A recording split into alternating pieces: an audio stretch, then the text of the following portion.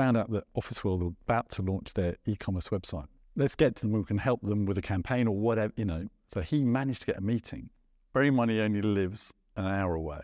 He got so lost, he turned up to the meeting an hour and a half late and they still saw him. So anyway, he got this meeting, it seemed to go well, got another meeting to go back and present ideas. I remember him and I sitting in a little chef, having a cup of tea and sharing a toasted tea cake, saying, we're going to have to go in and win something here. Otherwise, one of us is going to have to go and get a job.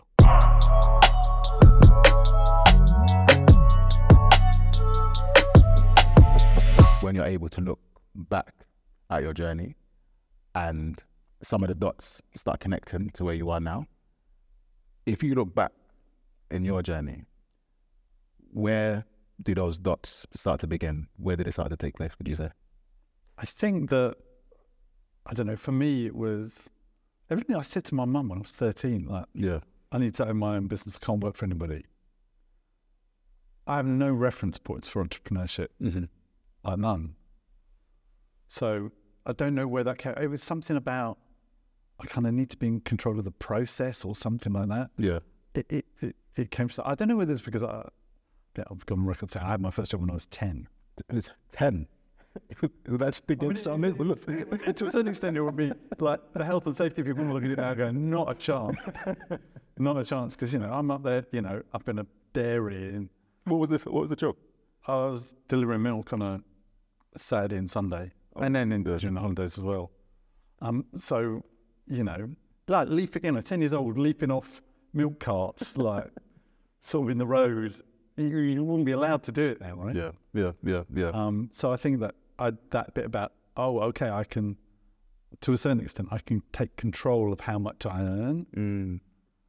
And then did you have like anyone in your area that you kind of looked up to, like another person with a business or the owner of the dairy? No, because it was like Express Dairy as a corporation, but I suppose the first point it came with my mate was earning more money than the pocket money I was getting by some margin. Yeah.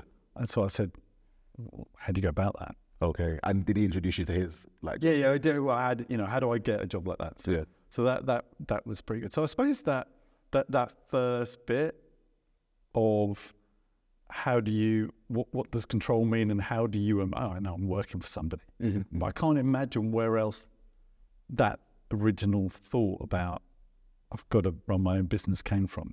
You know, maybe I'd read something and there were a few things came together, but evidently I was 13 when I said it. I'm not sure I remember saying it, but I'm reminded that I did say it. Yeah. So that was the first point, I think.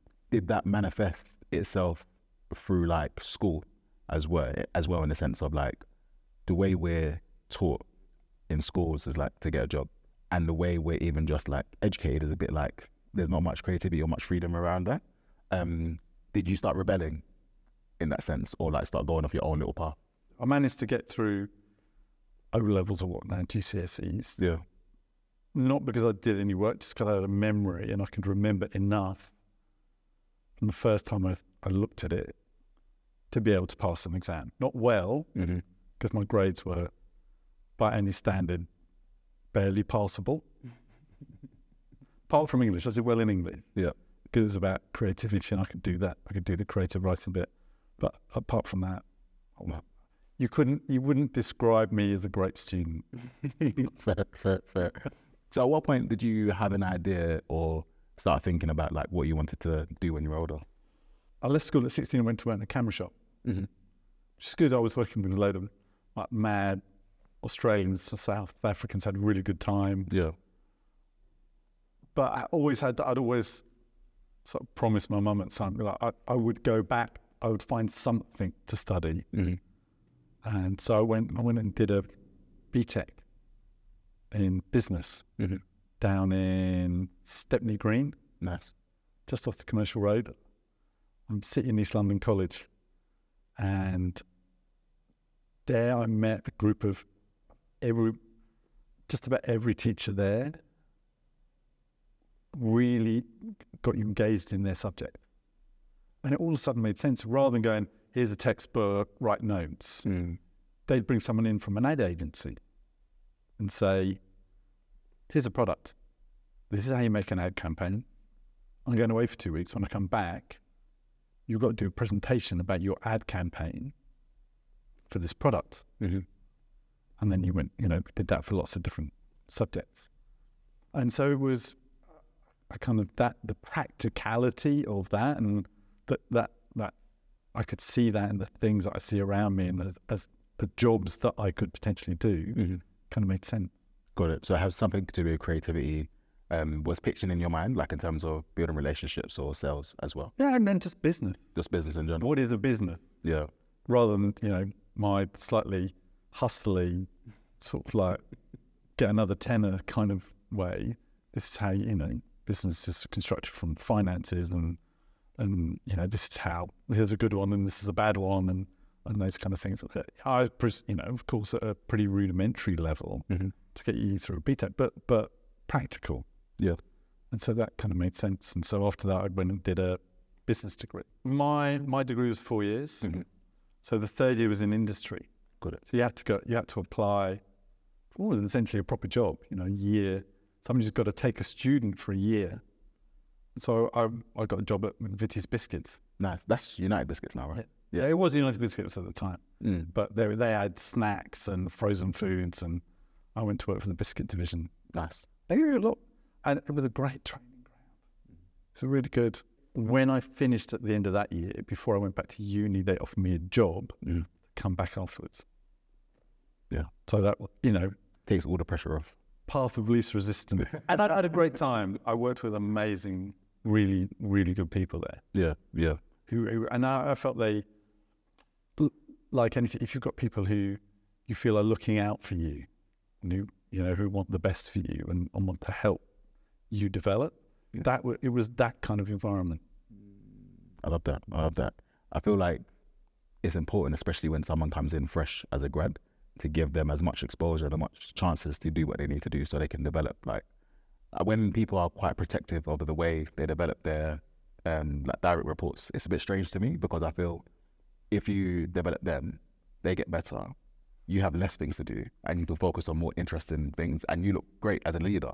But some people are very territorial when it comes to development, which I find quite strange.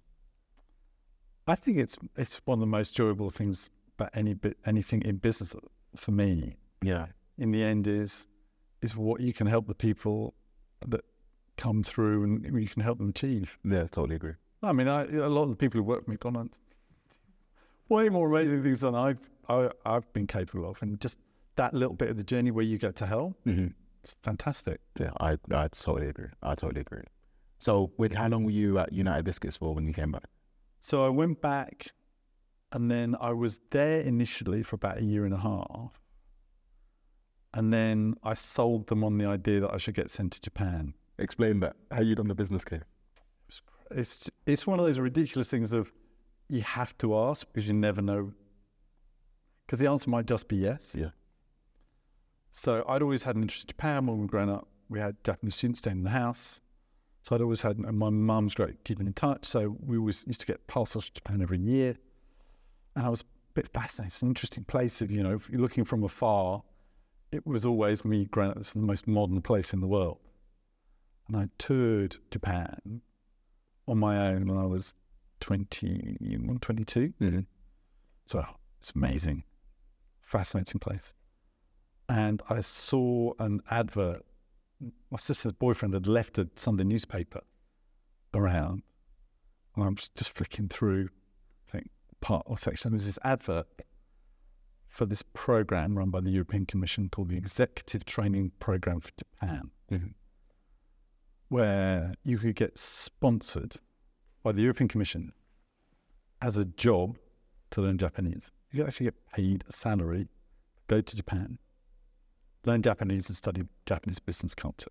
And so I took the advert, I photocopied it, and I faxed it. Talk about the time, how long ago that was. I faxed it to the director of who looked after Japan, who was based in Hong Kong. Had you met him before? No.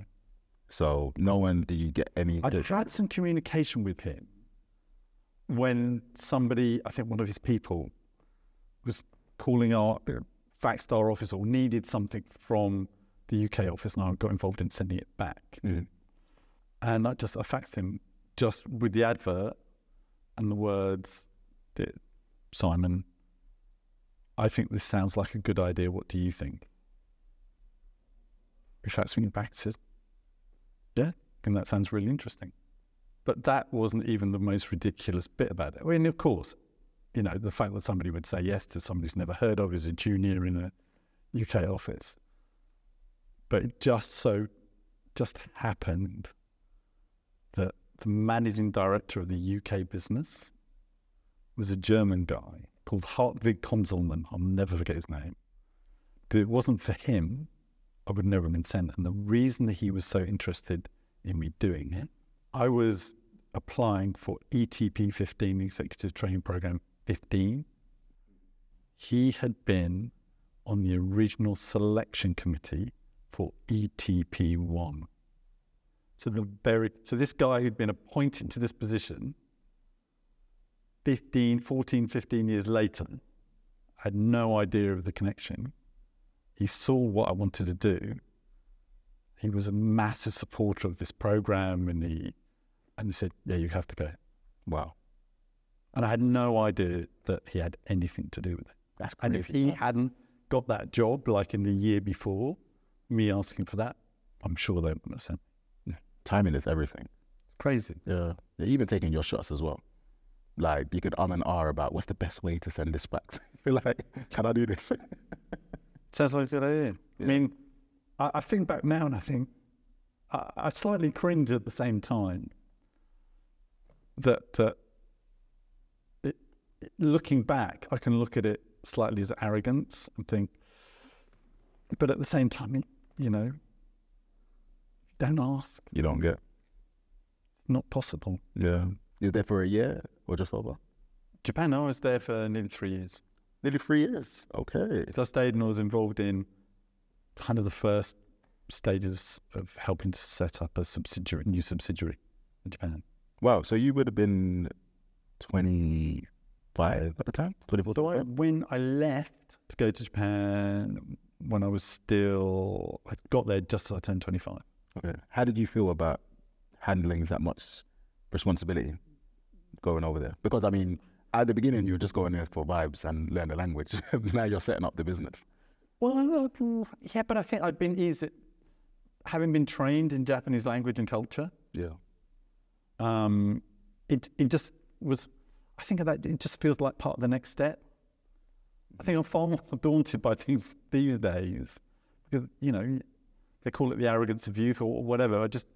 Less fear. Yeah. You just take the next step and see what happens. Mm-hmm, mm-hmm. And then transitioning back to the UK after that, was it quite easy? Yeah, because I think you just move on, right? My wife's, because my wife and I have been together nearly 30 years. We went out there together. Okay. But her mum got sick, so I think that was one of the things drawing us back. But also, I mean, I felt that I'd done my Japan bit, and I didn't want to.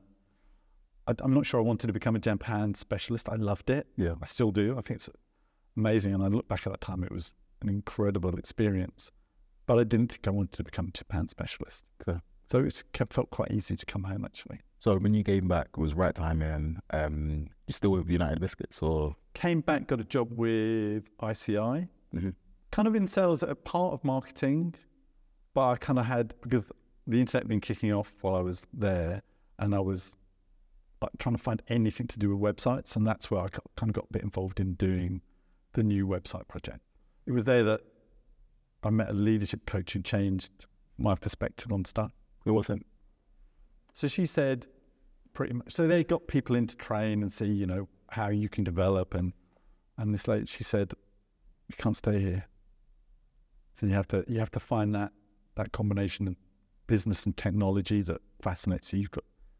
Till you do that, you won't feel fulfilled. Yeah. How did it get to that type of conversation with the leadership coach? Because she was there. She quizzed us over a series of sessions about what interests us and what we want to do, and she was just really. Her name was Francesca Televi. I pinged her a few years ago. Yeah. Just to say thank you. Saying because of it, I just might not have taken kind of the next step. Yeah. So how did you think about taking the next step? A friend approached me and said, this internet thing's going on, I'm working for an incubator, they need someone to come and run a company. What's that? I'm off. Yeah, great. Didn't even really understand the company or what I was meant to be doing. Yeah. But they thought I could do it. Well, didn't have any clue what I was doing. And kind of that's where my internet, I started off running a business for somebody else. Learned some of what not to do there. Learned some of what to do. Started to get something going, but we ended up building a bit of a business that they wanted something scalable.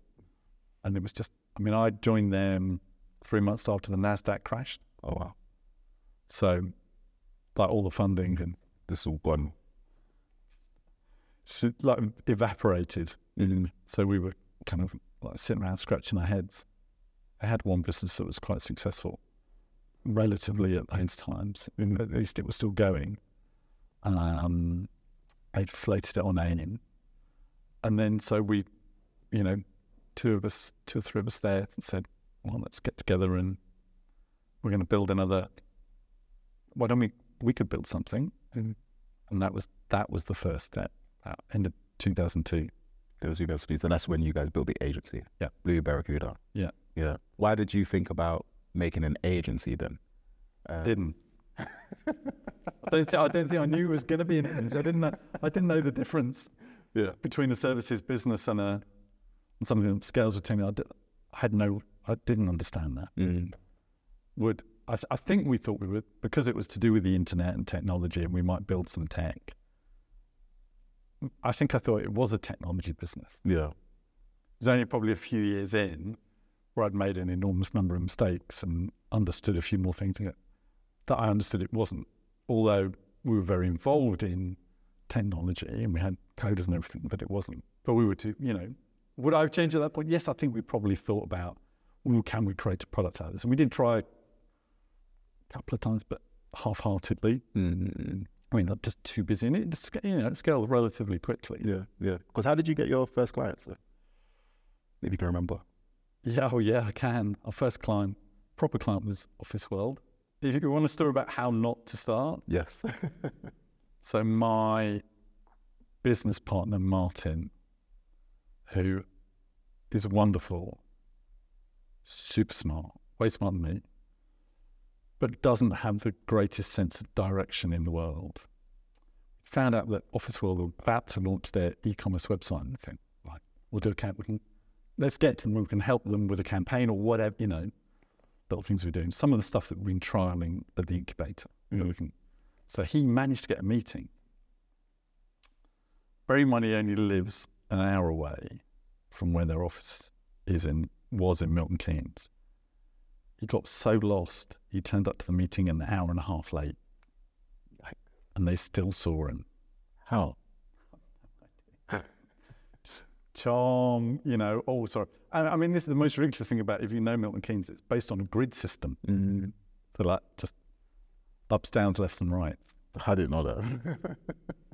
So anyway, he got this meeting. It seemed to go well. Got another meeting to go back and present ideas. I remember him and I sitting in a little chef, having a cup of tea and sharing a tasted tea cake, saying, we're going to have to go in and win something here. Otherwise, one of us is going to have to go and get a job. Because we were kind of like, we've been trying to win business, and certainly I was still kind of partly, doing something else, and he was kind of like throwing himself in. And we went in, printed the ideas, seemed to go well. And we thought we were pitching for a campaign, just one campaign, just get us going, anything, And they phoned us up a few days, a week later, and said, "You've won on the business. It's great. We'll do a campaign." Then this weird thing happened. So they kept phoning us up and emailing us with all this other stuff. And it turns out that they thought we were pitching for all of their business, not just a campaign. Okay. How did that get mistaken? If Martin can turn up an hour and a half late for a meeting, neither of us knew. And I think it's probably a good thing that we didn't know, because if we'd have known, I think we'd have been bearing in mind where we were at the point at that time, I think we'd have been way too nervous. So that's just gone for one little thing and it ended up giving the whole pie. And so taking on all of that business, it wasn't daunting to begin with. It didn't feel it, I think. I don't think it felt it. Yeah. It seems the world of the possible. We just, give us an hour, we'll get our heads around it, kind of stuff. And I think that most people were in that position at that time, right? There were a few people who knew what they're doing, but I think most people didn't really. Yeah, I think especially when something like that is so new, because you said they're a new e-commerce website, right? I think they're just open to people who can make it happen. And I think being a small team, you have the advantage of like speed, efficiency. You've got the history, the background. It probably just ticked a lot of boxes for them as well. No, for sure. Yeah. So your first product was that, or first service rather, was that putting people to have their own e-commerce website? Or we didn't even do no. Somebody else, they did the website, I think, internally with a little bit of external resource, and we just helped grow the sales. And how were you doing internally in terms of like building up your team? I think we had one person who'd come with us from the last place, and there were the founders, and we just got on, and eventually, you go, we could do with somebody to do this, and it kind of just grew from there. Nice, just roll with the punches. So sharing somebody else's office, got our first office in town in a basement. Yeah, like rats running like around outside, step by step by step by step. Where was this? That was in Mayfair. Well, I'm not surprised. We were in a nice basement. This like rickety old thing that we did up with a big poster from IKEA and a lick of paints and desks. Yeah, and that was it. That's a good beginning. Humble beginnings. Yeah, it was just some of the offices the worst office we had was the next one. We had an office on the Strand, and the worst bit about that is the toilet had no heating at all. So we were always scared if clients really wanted to come to the office and meet us in December. Yeah, you can't, go to a loo that's basically had ice on the inside of the window. Just freeze. So you guys would you do want to treat yourself to like another like bigger office or better place? You're just trying to keep costs low. Yeah. Just an office that's good enough for the people we had, for us and the people to go to. That was, I think you end up with the office that's equally, because we were all this found spread all over the place. So it was somewhere that was equally inconvenient to everybody. Yeah, that makes sense. And at the centre of town, I thought, well, we can if we interview someone and we're in the centre, at least, Yeah, and I think like even having places like Mayfair, Strand as your address, it signals like you guys know what you're doing as well. A little bit. Until you saw the office. Like, yeah, we're just here for temporarily. It's just why the office getting renovated. Yeah, look, our first time when we had the office it was a shared office in Letchworth. That was the very first office. We would had 2 desks. We used to pretend that all the other people in the office were ours. Yeah. Just walking in. Oh, yeah, Kathy, can you, like that, right? We didn't. Joe, can you get me a coffee? I don't think we would have said, we would have had, the balls to say anything. It was just they're there. Yeah. Let them assume that they're out. Don't ask any questions. Oh, cool. And then growing the business in itself, like, did you always have an idea of where you wanted to take it to, or what like exiting would be? No, I don't think so. We just wanted to win good clients and grow the business, get more opportunities. Yeah, grow the profit. We made a really classical cash flow mistake and hiring mistake, and that's possible to make. Yeah, I think. Yeah. Talking about growing a business, because with like agency models, you said you've done it in a scalable way. Well, I think the biggest year we had of growth in people was probably 30 odd in a year. That's quite a lot. Yeah, it definitely felt a lot. Yeah, that was maybe even a bit too fast, because we definitely made some mishires in that time. Yeah. But that was probably the biggest single year of growth. How were you able to keep cohesion with so much change? Probably only just at times. I always hoped that it was always, we provided a good opportunity for people, place to work. But there's a lot of, people move around in the agency game, and there's a time of great growth. So people always, if you're starting to build a name for yourself, people come and poach. Oh, like that, yeah. And as you were growing, what did you discover was like the secret sauce of Blue Barracuda? Like why you were able to keep getting your clients, people coming in? I've got results for people. Yeah. We did what we said. We solved problems. I think we weren't really trying to sell anything as such. Certainly in those early days when we built it, we were people who could provide solutions. Mm-hmm. And I think we were quite creative, not necessarily in a design sense, but in a problem-solving sense. What kind of problems were you solving? Just in approaches to projects. Mm-hmm. We redid all of. When we're from that tiny little office in Mayfair, we won the business to redo the whole of BAA's websites. So Heathrow, Gatwick, all of that stuff. That is massive. It was mad. We didn't do the technical behind the scenes stuff, but everything about how they all linked together, all of that stuff we did. Mm-hmm. Because how does a normal pitching process go with agencies? Like, do they send out the RFP, the request for proposal, and everyone kind of tenders for that? Or is there more of an informal way whereby if you know someone and knows that a contract? That came, I think, because somebody introduced us to somebody there. Yeah. If I remember rightly. I don't think we were ever very good at the formal, certainly in those early days. Mm-hmm. I'm not sure we were so good at the slightly more formal stuff because we weren't from the agency game, so we didn't really understand it. Mm-hmm. And kind of, it was much more about us just reaching out and making connections, making whatever network we had at that point work. And not being from the agency game, do you think that actually helped you instead of hindered? They're both. Yeah. I think I was speaking to somebody. We spent years trying to hiring designers who wanted to be designers and calling them art directors, and then not really understanding how creative teams work in agencies. Explain that to me. Well, because creative teams in the ad world, they're made up of a copywriter, somebody who comes up with the words, and somebody who designs them. We didn't understand. We didn't understand how that worked. Mm-hmm. We should have probably done better at asking people who work in that industry the questions, but I think that probably helped us because it allowed us to be sometimes not so formulaic in how we came up with solutions to problems.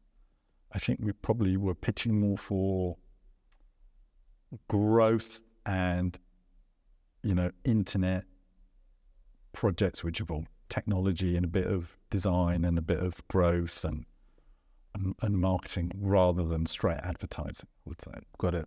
So it's like not hinging, but like looking at where the momentum is going just on a whole in the industry, which is the internet. Yeah. Knowing that, okay, we're good at marketing, we're good at advertising, we've got amazing designers here, and then attaching that to a solution. Because, the problem at that time was everyone wants to be online and everyone wants to have the best online presence, right? Yeah. And so then coming in to do that for them. And some of the work was if we might snap off a particular piece of work around, did a load of work for eBay around building up trust. Mm-hmm. Mm-hmm. At the time we're going, where's this stuff coming from? How do you, that there are people behind the platform that you try it. So we bits of work like that. Yeah. Just depending on what we came across. Mm. Doing a B2B business, how was that for you? Because sometimes B2C is more sexy, but B2B makes more money. And coming from a corporate background, I guess it's easier to assimilate into the B2B world, potentially. Yeah, and to a certain extent, we were working with brands on consumer campaigns. Mm. So I felt we got connected to something that might appear to be slightly sexier. Yeah. And so there were some interesting bits around that. But yeah, it kind of just grew very organically. Yeah. I don't think we really had a clue in the first days what we were getting into or what we should be doing. Mm-hmm. We tried different things, and kind of went from there. But, we had a couple of really tough existential moments. Yeah. Anything you don't want to go for? I just, not watching the cash properly. Yeah. Like doing things like big CapEx project, I'm not making loads of profit. Again, wait a minute, who's looking at the cash? That gets quite interesting. Yeah. So did you have an FD with you, or you guys were just like still going with it? We had a financial controller, but we'd kind of been like playing a bit fast and loose, and she was trying to like pull all the bits together. Yeah. She was. I mean, she's still my accountant today. Oh wow, it's fantastic. That's pretty cool. That is good. She's doing a great job. Yeah, she's amazing. Yeah, and she's really good at telling me off. You need an accountant. You need that. So when it came to the exit, how did that come about? Were you guys looking for a buyer, or it just came organically as well? When you always have conversations. Yeah. We had lost one of our business partners to cancer. Okay. Jason died 2010, and so we were a little bit, how do we feel about this? He was a bit of an emotional, support. Certainly for me, I felt, losing him quite keenly. I mean, I left my other business partners, one of them is still my business partner today. But he'd been quite an important person. And I think when an approach came, we got approached by somebody who was operating for a buyer. Yeah. Saying, well, look, we're looking for just your kind of business. So had we been looking to sell, I think maybe in the back of our minds after losing Jason, it probably seemed like the right time, at least subconsciously. Yeah. And then when the approach came, it kind of felt quite natural.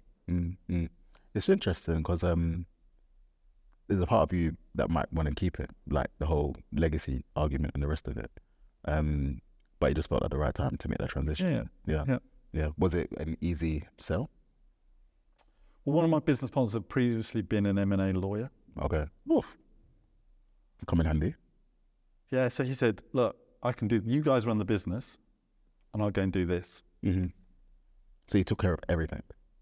He pretty much ran the whole process. Yeah. I have to give him enormous credit. He ran the whole process. I mean, I think it was a good deal for everybody, but I didn't really have to think about it that much. He just took it, knew what to do, did it. We had somebody come in a few days, really good advisor, just to help us, with some of the nuances because he'd been an M&A guy, but not necessarily in the agency world. So I had a bit of extra advice off the side, but he ran that process while we kept the business going. That's awesome. How do you even keep the business going when you're talking to clients? They don't know what's happening in the back. No. Yeah. Because you don't, I mean, until there's ink on the page, it's not happening yet. So uncertain. It can be, these processes can go forever. They can go south really quick. Dealing with large companies, what's going on there depending on how their results are going. Yeah. So it can change. You're never done till you're done. No, and especially when it can hinge on just one person, and then it's weird. Like you can have ego, which can push you in the way to get the deal done, but there's also ego if someone just doesn't want to spend money, or they're battling over like say $500,000, which in the grand scheme of like say a $20 million deal, it's nothing, but someone wants to kind of, what's the word, like show who's boss and keep negotiation the price down. Well, because the final sign-off list goes to some, exec committee in New York. Exactly. Have they all had their coffee that morning? Did they feel good? Yeah. Maybe one of their kids was being really annoying that day. Who knows what plays into those. I mean, you hope that everyone's done the work to prepare everybody and they're just ticking boxes, but I don't know. If you're not in those processes, in those rooms, you wouldn't know that at all. Oof. Yeah, I don't know. So when that whole journey was going through, like with Blue Barracuda, like what would you say was some of the most memorable campaign that you did, which you were most proud of? I think the thing we were most known for at the time is we did the whole project to sell the first ever Pizza Hut pizza online in Europe. So we put the whole project together. Yeah. End to end. Yeah. So we worked with some friends of ours who were hardcore integration specialists to integrate with all the till systems and then everything else. We worked with Pizza Hut, put the whole thing together, got it online. That's pretty cool. Yeah. And they were great people to deal with at the client side as well. You should have pizza for life for free now. Literally, you should have that. Funny enough, I didn't think to put that in the contract. I really should have. You should have. I was actually in a advert when I was 16. Really? Yeah, so it was for London schools where they were celebrating like people who are in some like arts and crafts or some type of creativity. So I was a saxophone player. And so, Of course, yeah. yeah, and there's pictures of me, like during the time, there was pictures of me like all over the tube, like everywhere. And I thought it was this amazing experience. And the agency who'd done the work were called Leo Bennett. Yeah. And then I asked them, oh, can I come into your offices to see what's going on? Went there, had a day there, and I was just loved it because I met like the teams, and one of them, they had in their room like all of these games consoles, loads of like goodies, loads of snacks, everything. And I said, where'd you get all this from? They said, oh, our clients, they give it for free. I was like, okay, it is my new job. This is what I want to get into. Because yeah, like you said, it's such a cool way to actually see things tangible. And if you get the reap the rewards like in perpetuity, that's even more amazing. Yeah, so I'm a bit disappointed you didn't get free pizza. Yeah. Although probably, the company who bought us would have probably bought the rights to the pizza. That is true. That is true. I That is definitely wanted that where I was then. But then were there times where you're like, oh shit, the company might, other than the cash flow issues, or whether like this might not happen, like a campaign that the client wasn't happy with? It's impossible to keep 100% of the clients happy. I mean, there were some projects you take on and go, it's a bit of money, a bit of extra money that month because you're trying to make the numbers, and the team's going, we shouldn't take this. It's not the right project for us. We're not so good at this stuff. And you go, no, take it. Just take this money. And then you go, I know you were right. Yeah. We shouldn't have taken that. It's just pain. How do you deal with unhappy clients? You just got to be honest. Yeah. There's no, Just for like, this was your brief. Yeah, it depends why they're unhappy. I mean, sometimes clients can be unreasonable too. Yeah. But if we were wrong, you have to say we were wrong. Do you refund the money as well? I have done. If I find we were right, or I help them find somebody to do it, it didn't happen often, but it does happen. I mean, it was the internet, right? And things were moving quickly, and you're trying to keep up, but you're not always, on point with a particular piece of technology. You take it on, or something changes. Sometimes clients don't read specifications, and there's lots of variables for things that can go wrong. No, I can imagine. So exit happens. Did you stay with the company for like earn out? Yeah, we did it. We did our earn out was about 2 years. Mm-hmm. And did it feel like a weight was lifted? Or not even necessarily weight lifted, but I guess you've gone from leadership to another type of leadership, and having bosses where you haven't had bosses for maybe like 10 years now or so. How was that kind of change in autonomy? The thing is, when we got bought, actually, we were still able to operate. They looked after. They were good. We worked with great people at the operating company at this end, and so I don't think we ever. I certainly didn't ever feel that restricted. Yeah, I would say. They were good. They were very fair in how they dealt with us. Let's get on with stuff. We tried to win clients together, and from that point of view, I think they, as a global company at that time, it was a huge agency beast that we went into. I think they weren't having the best time. Oh, just in general? Yeah. In their business, they lost a couple of big clients, for the global clients. So I think from that point of view, they were going through a slightly tough time. But in terms of how they dealt, they were easy to deal with. Yeah. And so I think, that 2 years, we got some relationships that we made in that time that endure today. Sort of people that we still see and talk to, and so I think that it didn't feel too bad. But then what happened? They then went and bought another like big ad agency and folded that in, and that felt the right time to step out of that. Did you know what you were going to do next? No idea. No idea. Yeah. I tried taking some time out, and I did a few projects, like for some friends, stuff like that. Which was fun, but I kind of didn't like being on my own. Yeah. So much. Like being in a team, going going with something. I mean, the kids were young. It was nice to have a little bit of time. Yeah. Still, so yeah, I think that time I found myself sitting one day at the computer, and I'd been there like doing some little things on my own for a few days in a row, and I thought, yeah, that's not. So I think at that point I became open to kind of what next. Did you have a idea of like the things that you were good at, the things that you enjoyed doing, and the people? Well, you already knew the people you like to work with, not just yourself in a team, but things that you like doing and things that you're good at. Did you have a clear picture of that? No, I don't think I did. Really? I'm still not sure what I'm good at. I think at that time I was just open to ideas. I knew that I could. I suppose what I knew I could. I'm okay with uncertainty, and with trying new things. So I suppose I knew that, but what am I really good at? Still, because I wanted, I understood how businesses scale, so I wanted to try something that's maybe a bit more scalable. That would at least can get into it. So I suppose I went in thinking about what next with that knowledge. And still within the tech world. Still we're doing tech and technology, digital, whatever we call it these days. And it went from being World Wide Web into internet, into digital, into tech, I suppose everyone calls it now. So then you went from the agency world into, I think, student.com, right?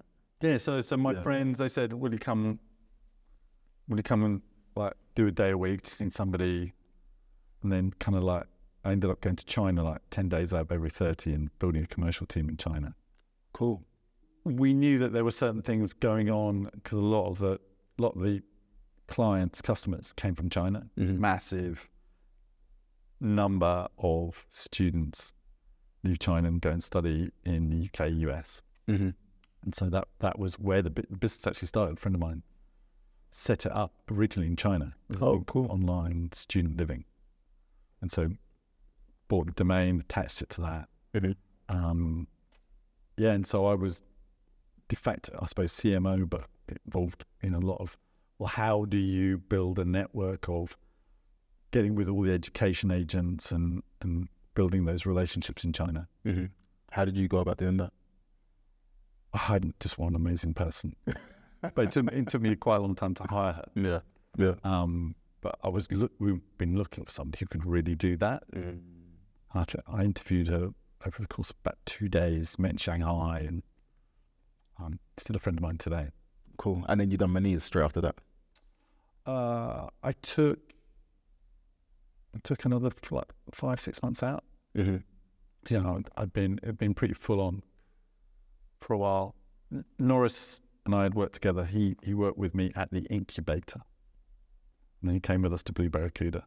He set up the offshore operation. We've been friends since then. Wow. And when he had the idea for Manise, he approached me first. Said, look, I've got this idea. It's a Word doc. Will you help? You know, and I'm trying to do this. Have you got some money? And so I became the first investor, and was I suppose, his main advisor at that point. At the time, because when Manise came in, I feel like they were one of the first neobanks, right?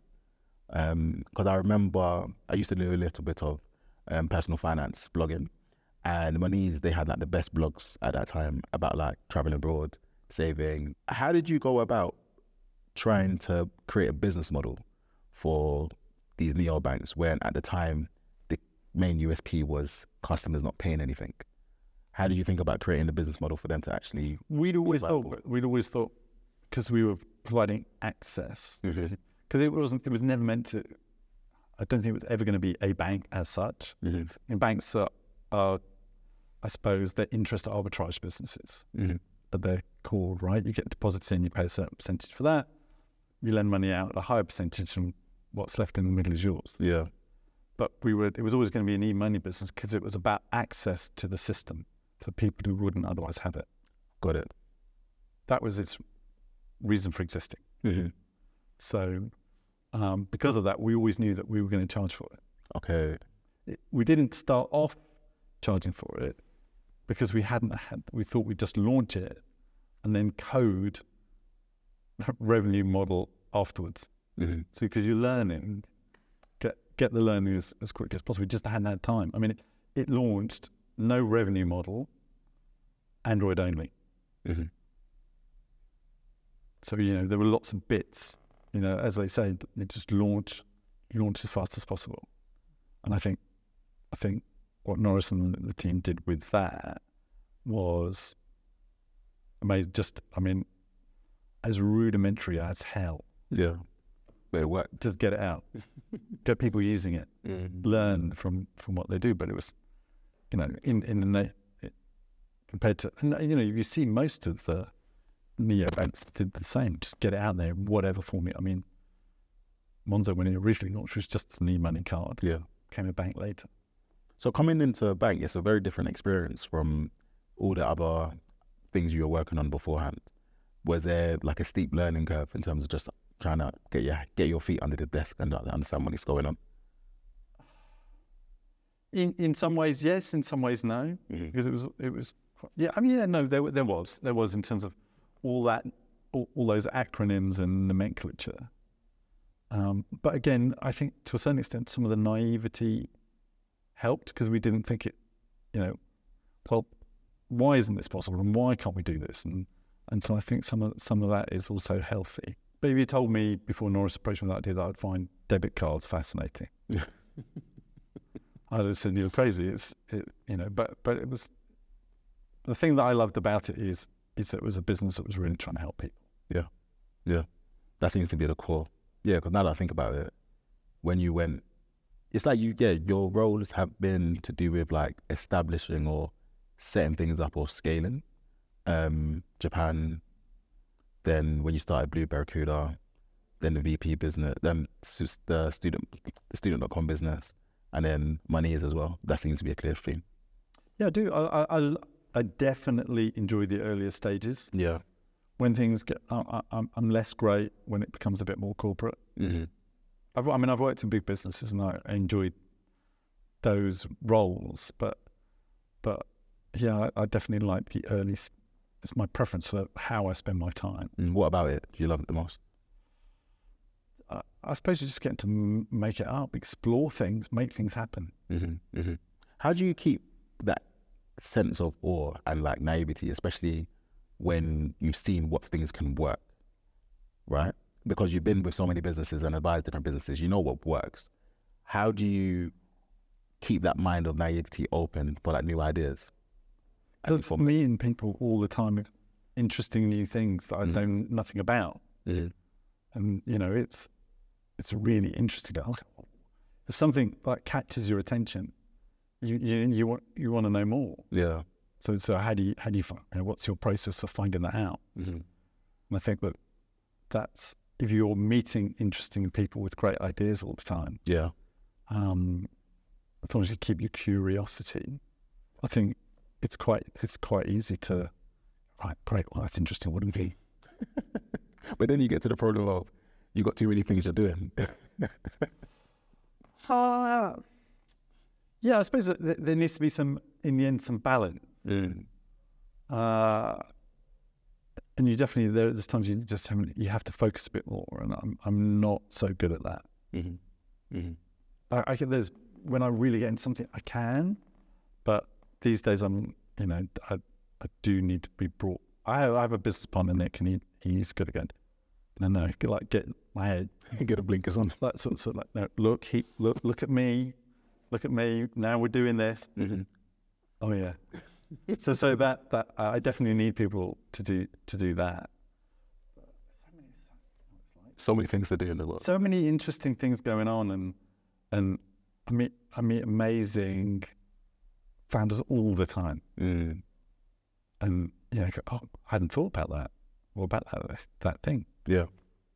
Has there been a time where you might have been against something, but someone was able to provide like a different alternative option?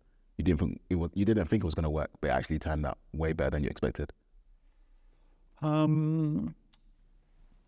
There's always what I really like are the founders who challenge my opinion. It's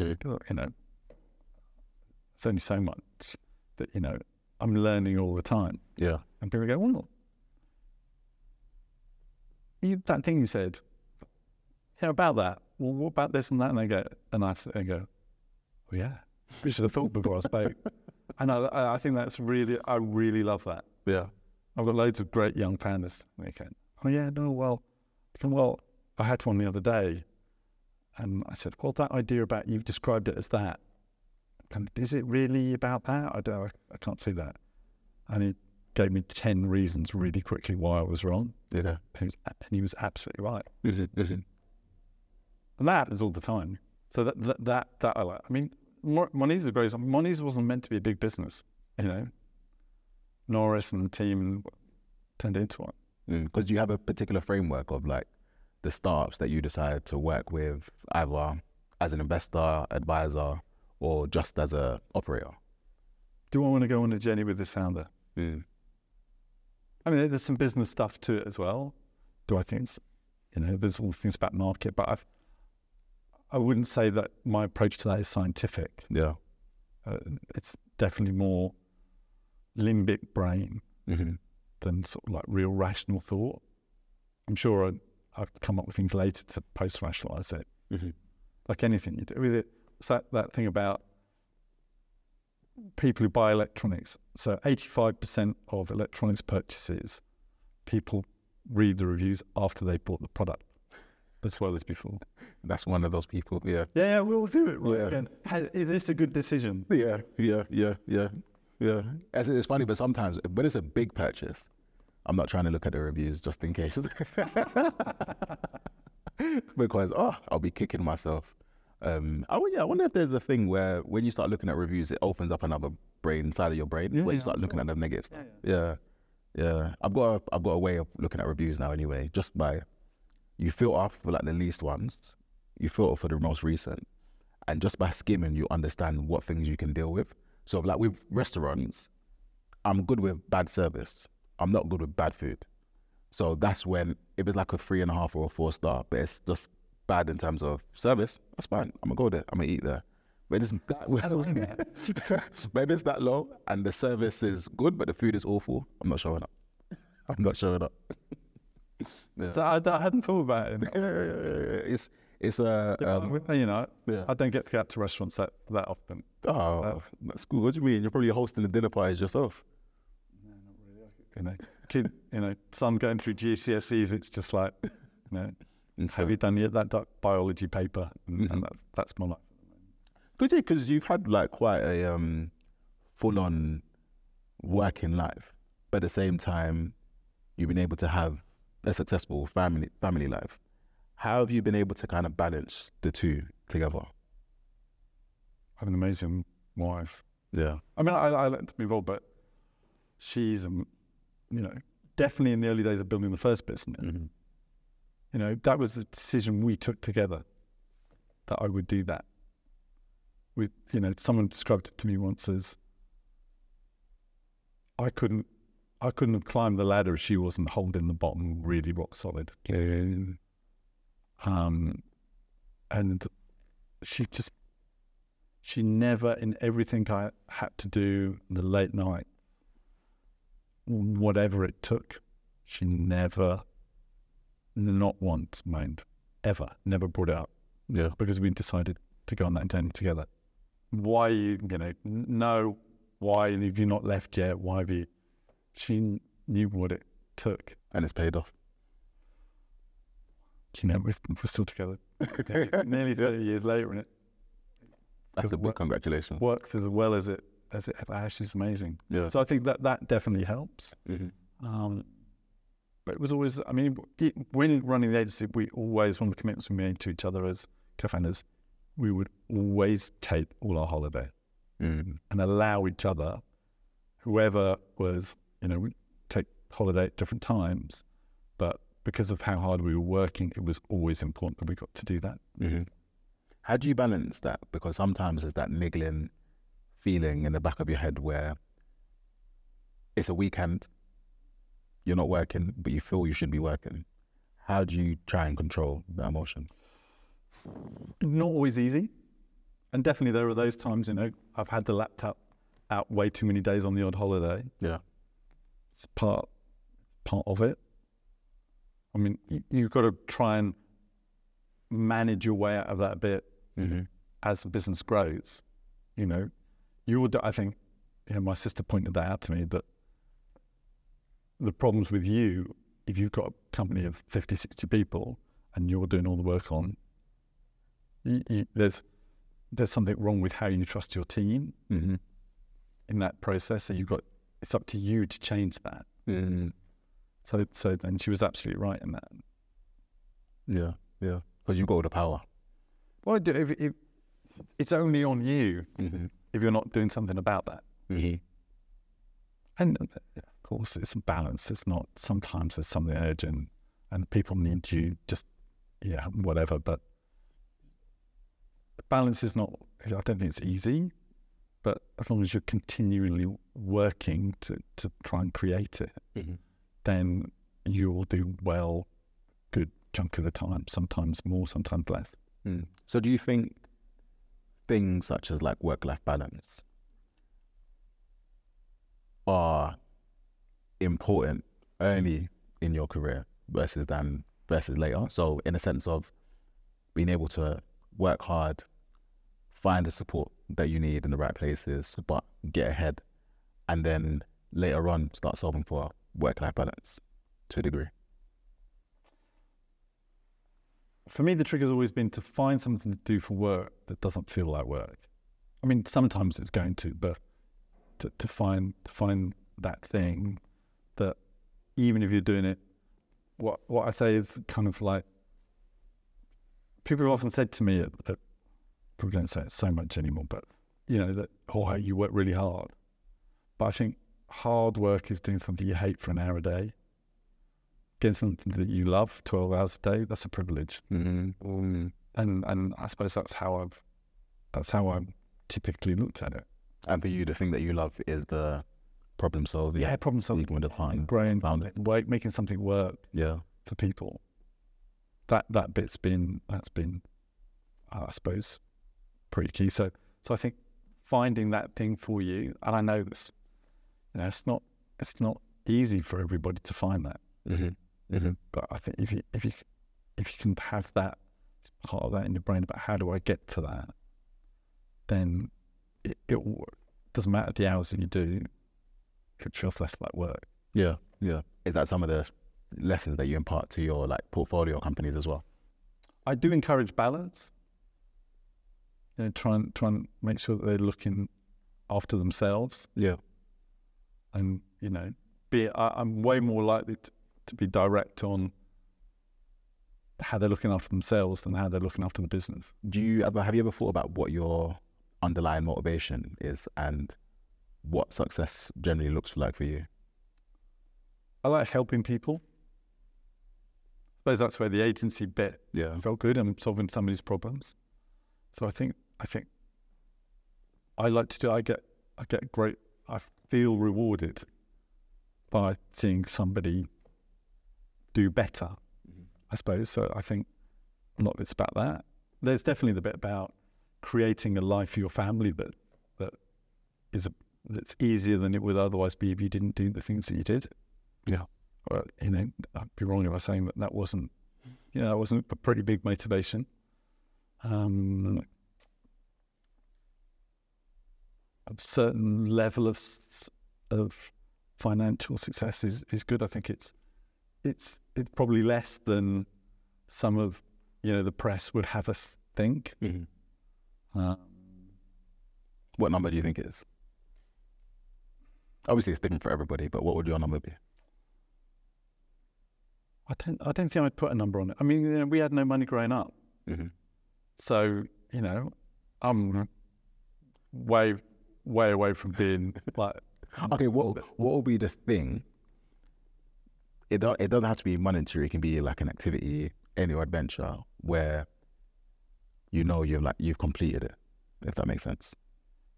For me, it was always about choice of how to spend my time, being able to say no to stuff.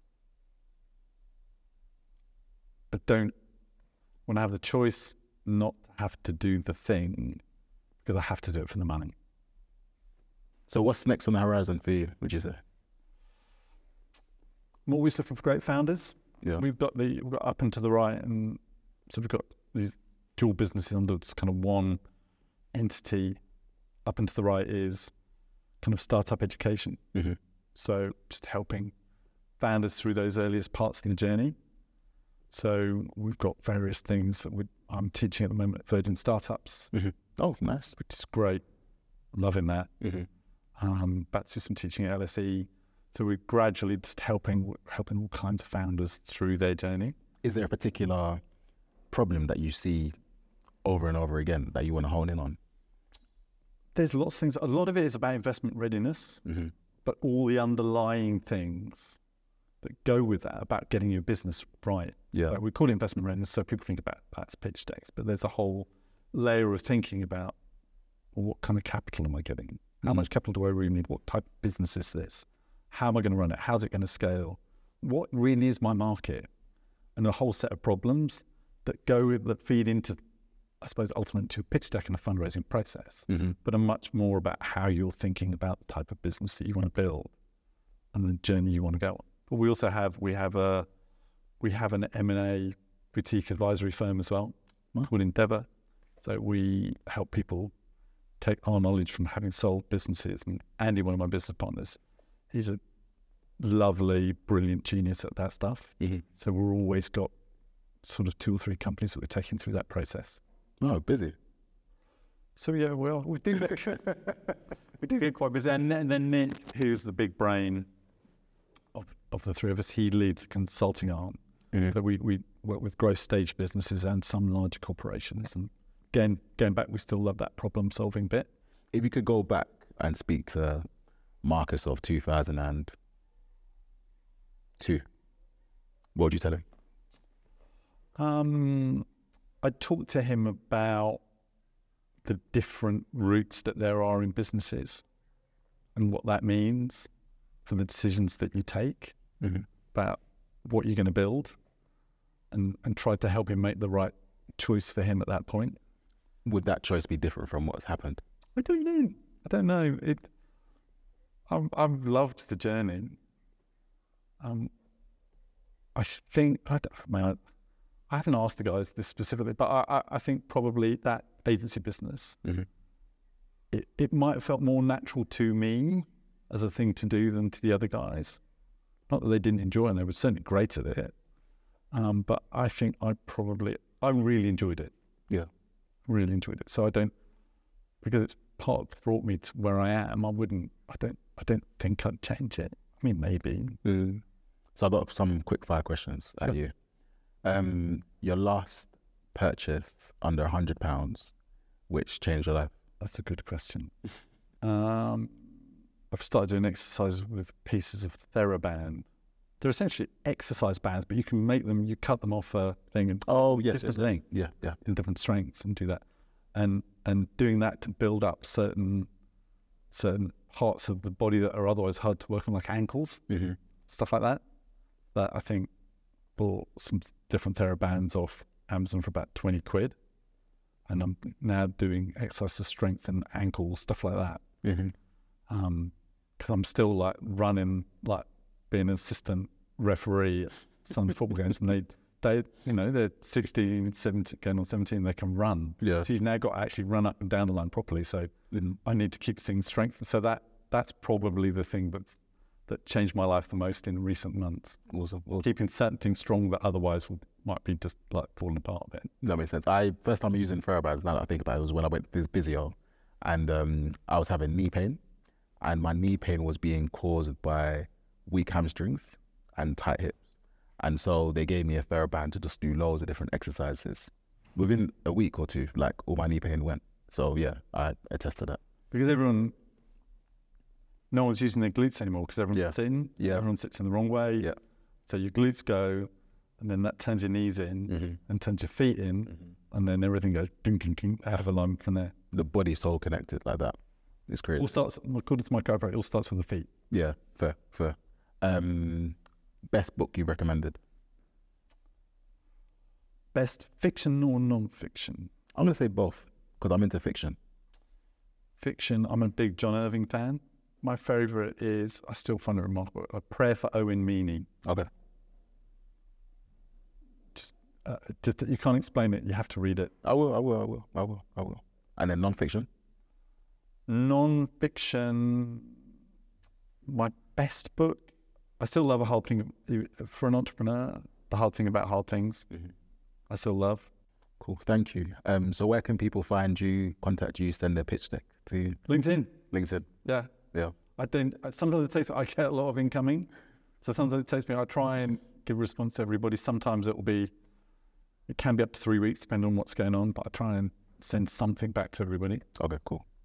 Certainly any founder who's got pitch deck, even if it's just sorry, I can't have time for it for now. Mm-hmm. I'll always try and get back. Cool. Thank you, Marcus. It's been a pleasure. Always, man. Thank you.